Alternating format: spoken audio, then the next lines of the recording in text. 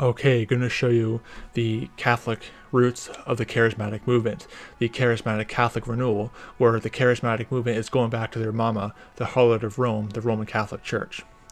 Because the Charismatic movement and Rome are of the same wicked Antichrist spirit. It's filled with devils, I'll put it that way. We're going to read this article on this is on Wikipedia, the Charismatic-Catholic Renewal. So it says the Charismatic Catholic Renewal is a movement within the Roman Catholic Church that is part of the wider charismatic movement across historic Christian churches. When they say historic, they're referring to pagan Roman Catholic churches and charismatic devil buildings. You know, if that's too real for some charismatics to take, just get right with God, seriously. Okay, your phony gifts of the Spirit are done by devils. Okay, you're doing it by the power of devils. Okay, flipping around and flopping around and jumping and barking like a dog and flopping like a fish. You think that's a gift of the Spirit? No, it's devils. It's witchcraft. And this charismatic Catholic movement is full of witchcraft. And these historic charismatic churches, they're full of witchcraft. And these charismatic prophets, they're into witchcraft. It's a satanic ecumenical bond.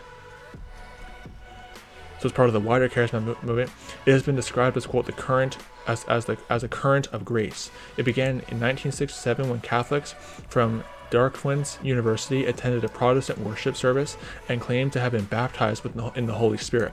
It is heavily influenced by American Protestantism, especially Pentecostalism, with an emphasis on having a personal relationship with Jesus, deep emotional experiences, and expressing the gifts of the Holy Spirit. That's the thing, deep emotional experiences. Not scripture, not following the Bible, but let's go by our experiences. Why? Because the charismatic Catholics, one thing that charismatics and Catholics both have in common, they don't hold the Bible to the final standard. They hold their experiences and their traditions and their feelings above the Holy Scriptures. Let me show you a verse of Scripture on that, by the way. Let me just so I can hammer my point down. 1 Corinthians chapter 4 and verse 6. 1 Corinthians 4:6. And these things, brethren, I have in a figure transferred to myself and to Apollos for your sakes, that ye might learn in us not to think of men above that which is written, that no one of you be puffed up for one against another.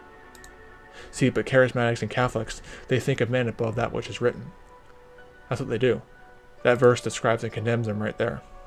And by the way, their gifts of the Holy Spirit are not biblical. Their gifts of the Holy Spirit are done by the power of devils. Plain and simple.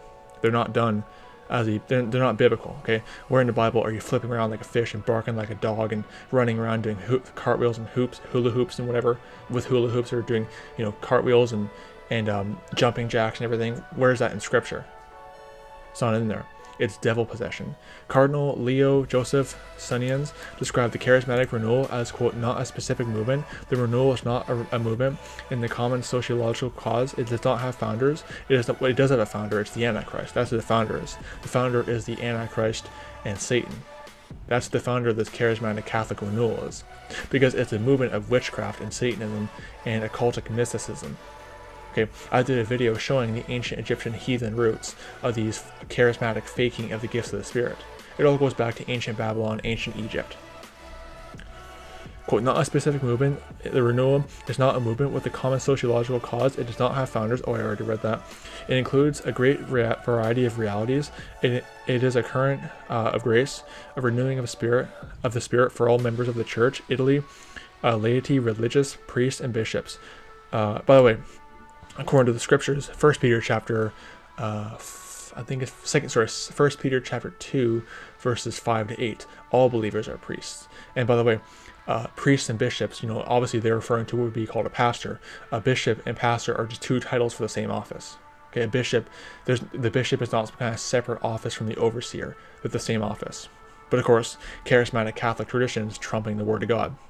It is a challenge for us all. One does not become part of the renewal, rather the renewal becomes part of us, that we accept the grace it offers us. There's no grace inside the Roman Catholic Church. It's works-based righteousness. Same thing with the charismatic movement. It's all works-based righteousness. According to Father, call no man Father, Matthew 23 verse 9, Renio Catala Massa, he, quote, Jesus Christ, is no longer just a set of theses and dogmas, no longer just an object of worship and of remembrance, but a living reality in the Spirit. What Spirit are they talking about? What spirit are they referring to? Well, it's the spirit of Antichrist, because that's what all these Charismatics and Catholics are of, the spirit of Antichrist. Because they're a bunch of witches. That's all they are. Okay, you may think I'm being too harsh. They're leading people astray with this by faking these gifts of the Spirit. Catholics who practice charismatic worship usually hold prayer meetings outside of Mass that feature prophecy, faith healing, glossolalia, am I saying that right? And in Ann Arbor, Michigan, a Catholic church describes the charismatic worship as uplifted hands during songs and audible praying in tongues. Praying in tongues, please show me chapter and verse for that. Where in Acts 2 are they praying in tongues? No, they're praying to devils. That's what they're doing.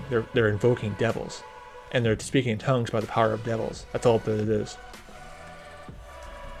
According to theologian Peter Hawken, Tony Rich, and Christopher Stephenson, the Catholic Charismatic Renewal is intrinsically ecumenical and has given rise to covenant communities with members from major Christian denominations who lead, quote, a shared life based on baptism in the Holy Spirit. Not a shared life on the gospel, no, but baptism of the Holy Spirit, because they're a bunch of baptismal regeneration heretics as well.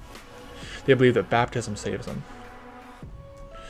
Perceptions of the charismatic movement vary within the Catholic Church, although it has been favorably regarded by at least 4 popes. Proponents hold the belief does not contain charismata, the Greek word for gifts. Proponents hold the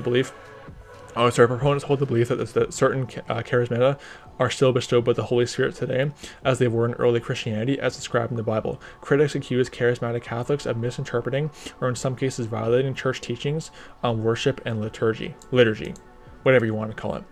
Traditional Catholics in particular argue that charismatic practices shift focus of worship away from relevant communion with Christ and the Eucharist and towards individual emotions and non-liturgical experiences as a substitute. Well, so do they. Non-liturgical? What about non-scriptural? But you see, they don't care about the Bible. It's all about liturgical and this and that. They're both just a bunch of baptized pagans. And the traditional Catholics, you know, the Christ and the Eucharist, that is cannibalism. It's ancient Babylonian cannibalistic ritual. That's what the Mass is. It is satanic.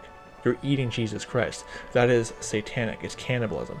You're eating flesh and drinking blood, condemned in Leviticus 17. You know, but of course they hold their heathen traditions, their heathen Catholic charismatic traditions, above the Holy Scriptures. So, I'm not going to read this whole article. You can read the whole thing. I'll put it in the description, but just wanted to read that first part of it, of how this charismatic Catholic renewal is basically pushing in, for the Antichrist. It's ecumenical bondage. It's ecumenism, just a bunch of satanic bondage into ecumenical, Antichrist, New World Order, spiritual deception. That's all that it is.